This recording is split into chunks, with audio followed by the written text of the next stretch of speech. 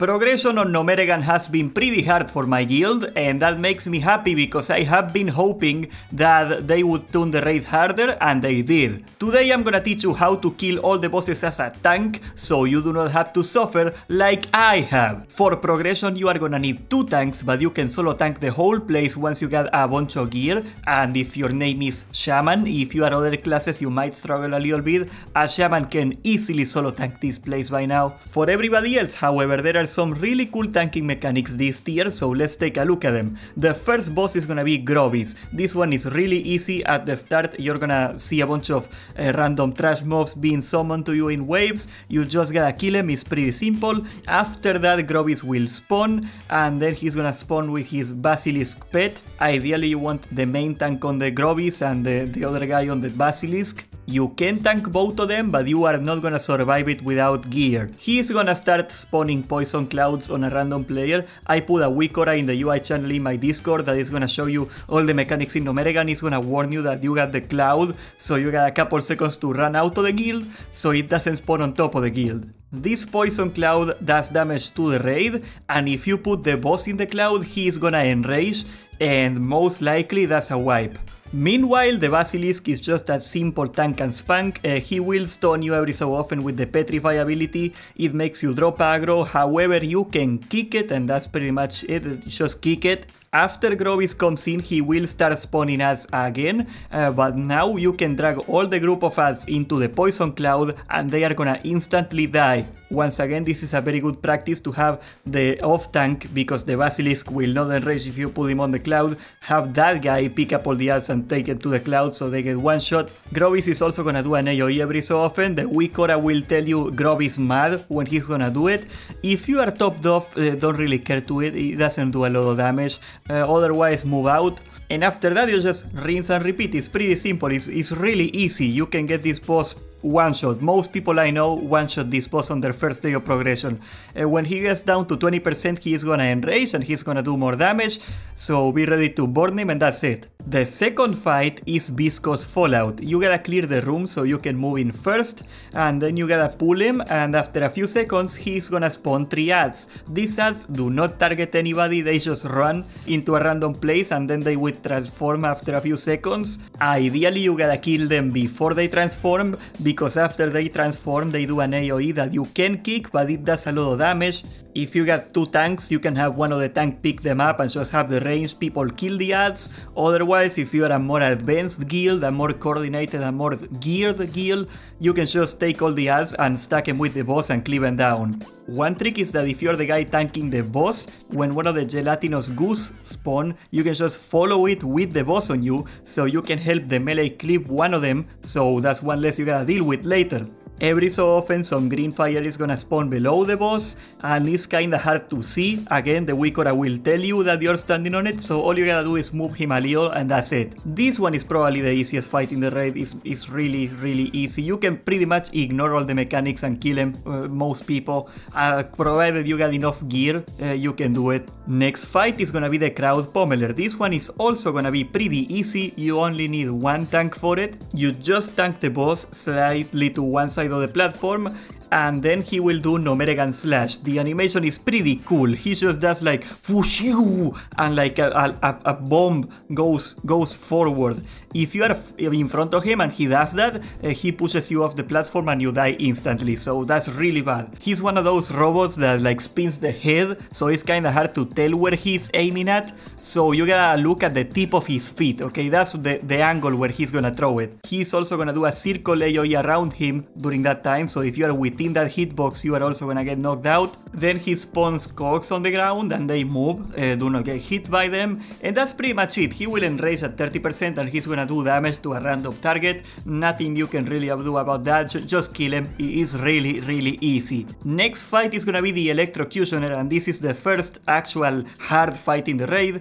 He basically has two mechanics. One of them is he picks a random target and they got an AoE around them. If people stand near them, they get hit, it hurts. For the second mechanic, this is the one that actually matters to you. He's gonna knock people up. So you as a tank, all you gotta do is stand against a wall, so that way you don't get pushed away from the boss and mess everything up. If you, the tank, are the one that has the small AoE around them, it's not a big deal because all the melee DPSers can still stand at max melee range and DPS. If one of the DPSers get it, they gotta spread out, of course. And that's the whole part of the fight that matters to you as a tank. But of course, that's not the hard part, and I guess since most main tanks are raid leaders, I guess you should know how this works. You are gonna need 6 ranged people. You're gonna need one group of 3 and another group of 3. You're gonna send each one of these groups, one to the left, one to the right, and they gotta stand at about max range. Here's why. The boss is gonna target whoever is at the farthest away from the boss, and he's gonna do chain lightning and he's gonna hit 3 people with it, of course. The damage is not a big deal. The problem is that if you take 2 in a row, you take 5 times the damage, and that means you get one shot. That's the bad part. That's why we have 2 groups. One of the groups is gonna be at max range, they are gonna eat the chain lightning, and then they are gonna fold in a little bit so the other group can take the next one. And then you rinse and repeat, you alternate the groups. That's pretty much it. Okay, now for the actual hard ones.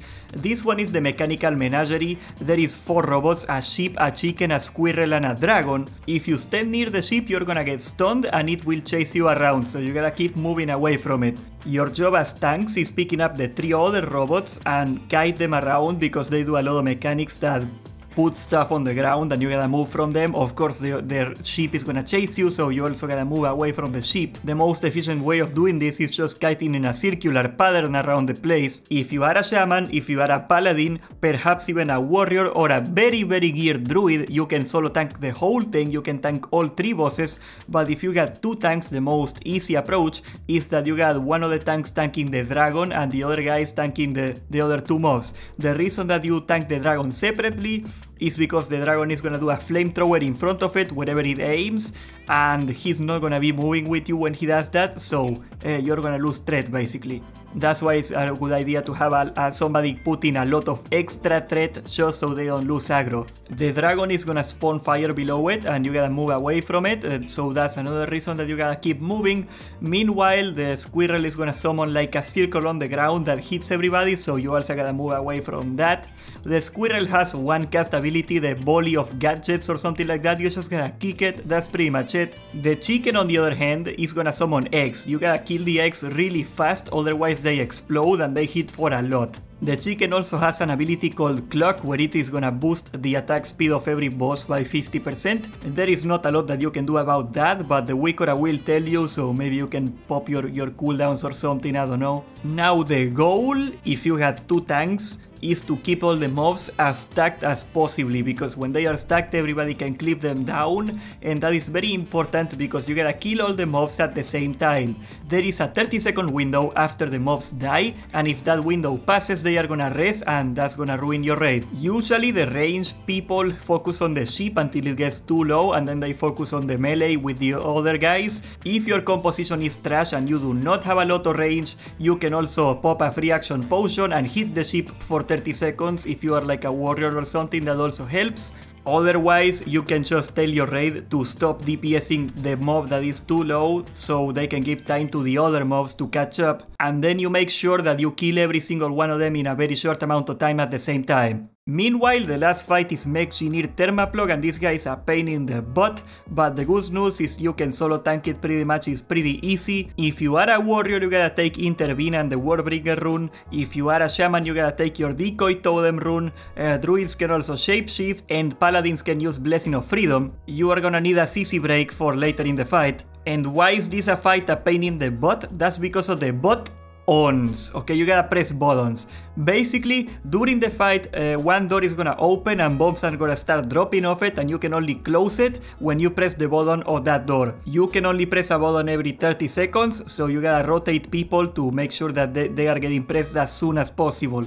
You also gotta kill the bombs as soon as possible, because if they explode, they leave a circle on the place that you cannot stand, and after a while you run out of space, right? If you have a 5 ranged or more, it's not a big deal, because you just send a ranged guy to click on the button. Otherwise, if your composition sucks like mine, you gotta do the melee. And that is not a big deal if you are a tank that is thinking about this, because you can stand next to a button and that way you can be like helping out with them. Also, clicking a button is gonna take 30% of your HP. It will give you 20% mana, but make sure you're topped off before you press it, of course. Okay, phase 1, you pull the guy. He's gonna do a flamethrower every so often. He is gonna chase you and you gotta move away from him and kite him away so he doesn't actually hit you by it. The guy is gonna keep stacking fire debuffs on you, and of course that's a dot. The more you get, the more damage you take. You can do a tank swap and wear off the stacks after 30 seconds, but for the most time, especially after you get some gear from Gnomeregan, the boss is gonna die long before that is a problem. Of course, once you get him down to 50%, he's gonna phase into phase 2. You get a break of like 5 seconds, so make sure everybody is bandaging when that happens. Gotta save the healer's mana. This fight is a really annoying fight to heal. And then comes the frost phase. This frost phase is the same mechanics as phase 2. Click the bombs, move away from stuff, all of that. But of course, this time, when somebody gets 11 stacks of frost and they get the coolant discharge, they are gonna wipe the raid. So again, the frost we gotta get rid of. Luckily, the frost is a slow, so you can get rid of it with any CC breaking ability. So I got a list over here of anything that can break it, so you can help the raid. PvP Trinket, Shape Shifting, Warbringer, Ice Block, Blinking, the Gnome Racial, Blessing of Freedom, Decoy Totem, the Paladin Bubble.